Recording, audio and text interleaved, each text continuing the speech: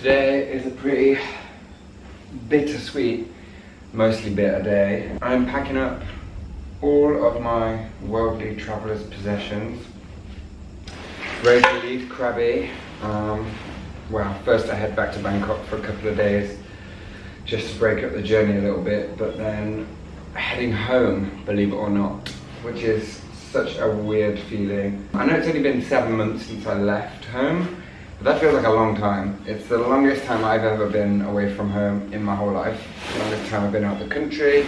It's the longest time I've not seen my mom or anyone else. So it has been, you know, quite the journey, but unfortunately, money runs out and I didn't start teaching English online as planned, but it just kind of felt like signs were pointing for me to go home, at least for a bit, and see what happens, reevaluate, maybe see what I want to do later on, save up some money for a little while. My mum really misses me, and a lot of people have left Krabi recently, and it's coming into rainy season here, so it just feels like it is a good time to go, even though, you know, a big part of me really doesn't want to leave at all because I absolutely love it here. I don't know what I'm going to do back in the UK yet. I'm kind of terrified, but I have been spending the last few weeks preparing my CV and cover letters, and I know I definitely don't want to go back into what I was doing before, working in technology and, you know, UX and UI and software engineering and stuff. That's not for me. That's why I started this trip in the first place. I would like to work in, you know, content creating, media production, TV, film, but that's a very, very competitive industry, and I am completely untrained in that field. The fun part is, my mum has no idea, none at all. In fact, the only people that know are the people here. My best friend Jess, who will be picking me up from the airport, and Ed, who helped me reach the decision that it was time to go while he was out here visiting. Once again back here at Krabi International Airport. It's 4:38 in the morning, it's incredibly early. Early enough for me to be very emotional.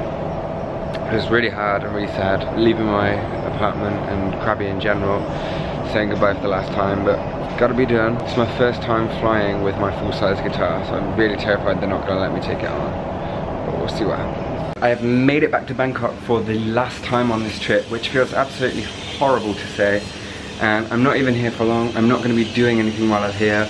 I've had these like whole body flu sort of aches for like a week, so it really, really sucks. I have no symptoms, just exhausted and in pain, which is lovely.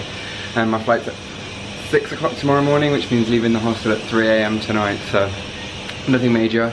Just going to be drowning my sorrows and feeling sad that I have to leave this beautiful country, but onwards to the next destination.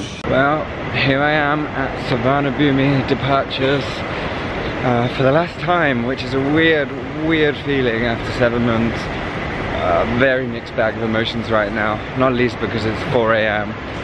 Not even actually, I've had like 2 hours sleep, so I'm a person that struggles with change at the best of times, but I also hate lack of change, and going from pretty much changing every single day, destination, or people, or places, or whatever, to going home where nothing will have changed is in itself a big change. So I'm going to be somewhat shell-shocked, I think, for a little while. Feels like yesterday almost, being at the departures lounge in Birmingham Airport, crying my eyes out after having left my mom and family and best friends and everything, my dogs, who I'm really excited to see. And I've blinked and now I'm leaving again, you know? And I've done so much in the last 7 months, but at the same time it feels like, what have I done, you know? Well, I've killed as much time as I can and the gate still isn't even open. And there's still like an hour till boarding. It looks like the flight's going to be delayed by 15 minutes. Hopefully that time isn't going to grow, but we will see. Take it all in. This is your last little bit of Thailand. Say goodbye. Hello, I'm in Kazakhstan. After an 8-hour-long flight, I've landed in the capital city of Astana. Luckily, I pre-downloaded some films to Netflix on my iPad because there was no entertainment system on an 8-hour flight, which is crazy. Well, there was, but it was one of those ones in the center of the aisle right at the front, played off a cassette tape. It was really strange. But other than that, the airline wasn't too bad, and I managed to get at least 2 or 3 hours sleep, so I'm not as tired as I could be considering I've had 2-3 hours sleep in Bangkok. Just got like 30 or 40 minutes wait here before I start boarding, and then 7 more hours to London Heathrow. I'm surviving so far, just about. I'm very excited to be in Kazakhstan though. Who'd have thought it? Well, that second flight lasted so much longer than the first one, even though it was supposed to be only 6 hours. It just felt like it went on forever. It was awful. I didn't sleep at all. There was still no entertainment system. Screaming kids. No vegetarian food, so I ate meat today, which sucked. And yeah, now I'm just truly exhausted. But onwards to immigration and baggage claim before seeing my best friend for the first time in such a long time, which is exciting, even though it feels very weird to be back in grey, miserable England right now. My guitar made it with me all the way, so that's a good thing. Well, there's one good thing about coming back to your home country, is that immigration is a breeze. It took like 1 or 2 seconds, to the point where the bags aren't even through yet. My best friend is waiting on the other side of, I don't know, customs nothing to declare area right now. She's already texted me, so now it's just a race to get the bags so I can bugger off. At this point I'm quite glad that I don't have to do any more flying around and any more baggage reclaim vlog updates for a while. It's been a lot of travelling and I'm kind of exhausted, so a little while at home will do me some good, but I really don't know what my next steps are going to be.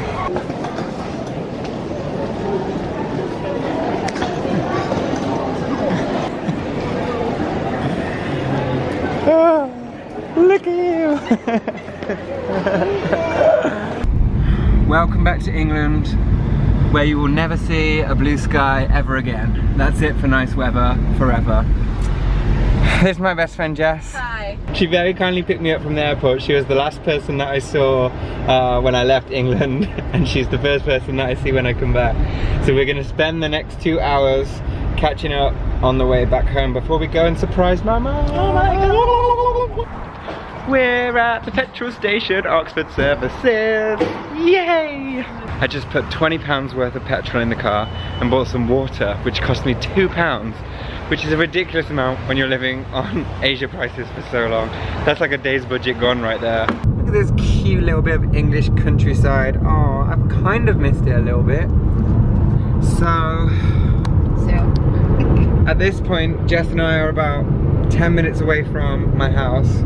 We still haven't really decided how we're gonna surprise my mom. I have a long driveway, so if I drive into the drive, she's just gonna straight up see me and it's gonna kind of ruin the surprise. So we don't know what's gonna happen yet. Stay tuned to find out.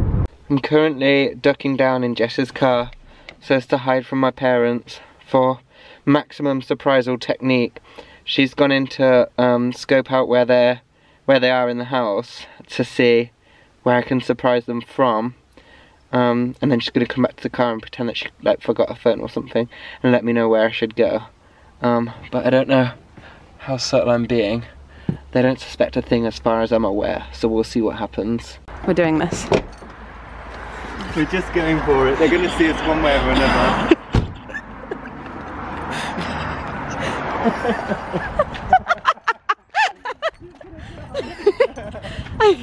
I couldn't do it any other way.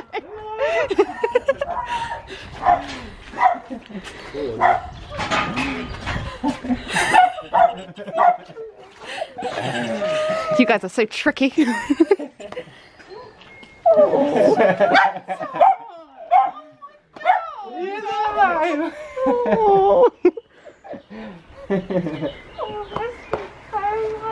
Really? Could you have WhatsApp me every 5 minutes?